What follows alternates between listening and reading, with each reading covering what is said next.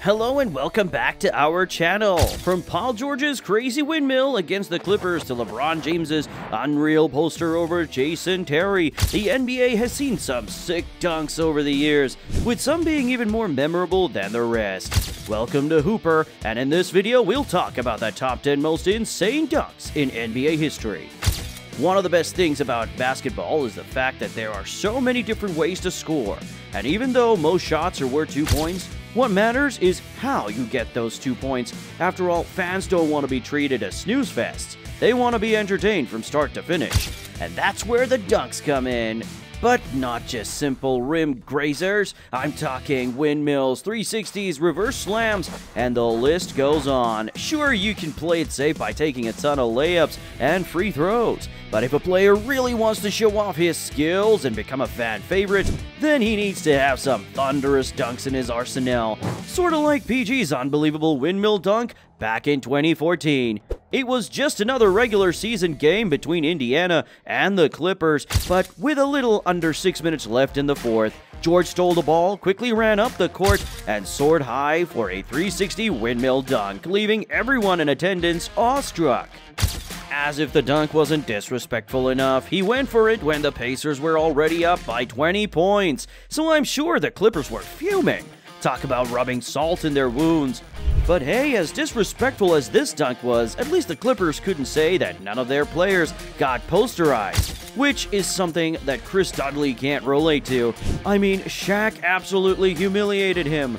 Once the Big Diesel made his way to the Lakers, he was making crazy plays on a nightly basis. But the one that takes the cake is his insane dunk on Dudley.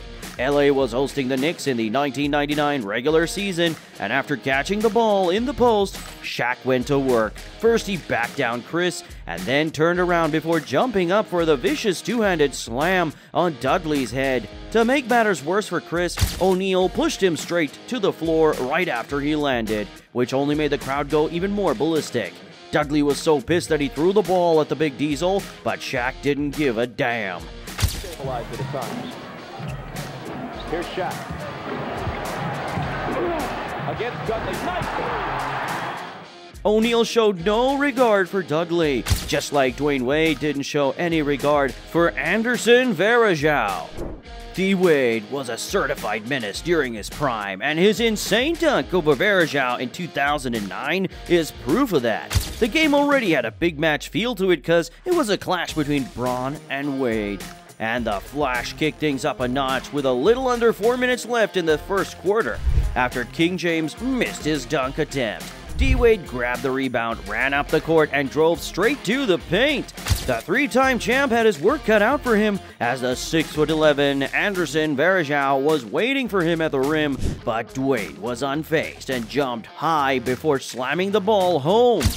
Well, this is a reversal of fortune. First, LeBron James tries to test Jermaine O'Neal and gets it sent back, and Dwayne Wade right at the body of Anderson Varejao. Welcome to your Kodak moment. Wade was so aggressive with the dunk that the big man went crashing down.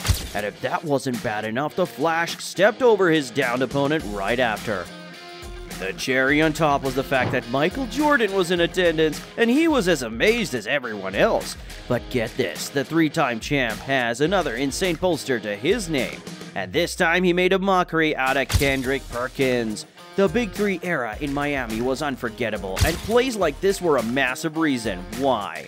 After Wade caught the ball at the left wing, he took 2 dribbles before hitting his defender with one of the smoothest spin moves ever, and finished the play with a thunderous two-handed slam over Kendrick, not to mention Perk's a giant, just like Varejao. So it doesn't make sense how the Flash made it look so effortless, but D-Wade isn't the only two-guard who got mad dunking skills. After all, Kobe's dunk against the Nuggets in 2003 was unbelievable. LA was dismantling Denver all game long, as they were already up by 21 points. But then the Black Mamba added insult to injury. Robert Horry came in clutch with the outlet pass, which Kobe caught with ease. And then Bryant took one dribble before going behind his back and jumping up for the reverse slam. And to top it all off, he posterized the living hell out of Vincent Yarbrough, whose claim to fame is being the man Kobe dunked all over. Bryant blew the roof off the arena with this insane dunk, which is a feeling that Aaron Gordon's used to.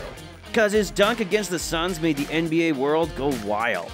Denver and Phoenix were going at each other in December of 2022, and with less than 30 seconds left in overtime, Aaron kicked things into second gear. He sprinted up the court and went up to hammer the ball home for a crucial 2 points, delivering one of the most insane posters in NBA history on Landry Shamet's head. In fact, AG dunked the ball so hard that he fell on top of Shamet. Fans in attendance couldn't stop screaming in excitement, especially because it put the Nuggets up by 3 with just 20 seconds left. Talk about having the clutch gene. Though impressive as it was, Andrew Wiggins' poster from the 2022 playoffs was even crazier. Golden State was clinging on to an 8-point lead in the fourth, and Dallas was focused on protecting home court. But Maple Jordan had other plans. He blew past Reggie Bullock easily and soared as high as he could before slamming that ball home with authority. And unlike most other posters, Wiggins dunked on one of the NBA's biggest superstars, Luka Doncic. Not only did he shatter the morale of the entire Mavs squad, but he broke the hearts of every Dallas fan who was watching the game. Though T-Mac has Wiggins beat in terms of wow factor because his ferocious dunk from the 2005 playoffs was jaw-dropping. Funnily enough, the Mavs were on the receiving end of this slam dunk as well, and the man who got posterized was the 7'6" giant Sean Bradley. Yeah, McGrady dunked over a guy that tall. Isn't that just ridiculous? Not just that, but Tracy yammed the ball with so much power and then let out a loud roar, and Kevin Harlan yelled, he just sucked the gravity right out of the building. So that says a lot. Here comes McCready. Oh, he just sucked the gravity right out of the building. What a play by T-Mac. How about the passion? Look at the... And even though it was a road game for the Rockets, the crowd couldn't hide their amazement. The same goes for DeAndre Jordan's monstrous alley-oop slam. When the Clippers faced off against the Pistons in the 2013 season, DJ unleashed the animal within him. With a little over 4.5 minutes remaining in the second quarter, Chris Paul brought the ball up the court and ran his signature play, the lob pass to Jordan. But this time it resulted in one of the most insane posters in NBA history. DeAndre went to catch the ball, and sure enough, he hammered it home so hard that Brandon Knight went crashing down. On top of that, DJ stepped over Knight, which only made the dunk even more memorable. That said, nothing compares to the time King James baptized Jason Terry. In March of 2013, Miami was up against their arch rivals, the Celtics, and LeBron was on a mission to humiliate them. With around 5 minutes left in the second quarter, Wade got the steal and passed it to Mario Commerce, who dished it to Norris Cole. But rather than taking the easy layup, Cole lobbed it to James, who soared high to complete the dunk. He posterized Jason Terry so hard that he looked like a dead man for a second. And if that wasn't cold-blooded enough, King James stared down the point guard before turning away.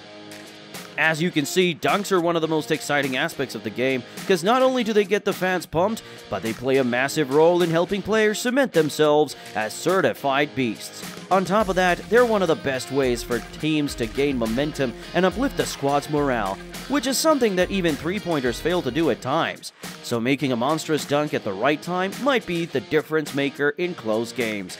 And that's something both Aaron Gordon and Maple Jordan would agree with. On that note, we'll wrap up today's video. Remember to like, share, and subscribe to Hooper, because there'll be more awesome videos coming every day.